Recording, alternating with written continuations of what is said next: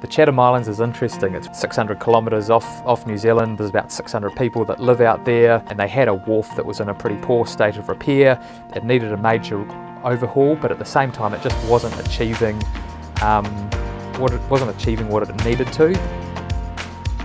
We went out with the X-Block patent holders to show the guys out there how to place these things, and it's a no damage solution in that the blocks are so well locked together. The breakwater is designed for very large waves for a 1,000-year return period event, so this means that the structure shouldn't need any ongoing maintenance in the future, which is really important in these remote locations.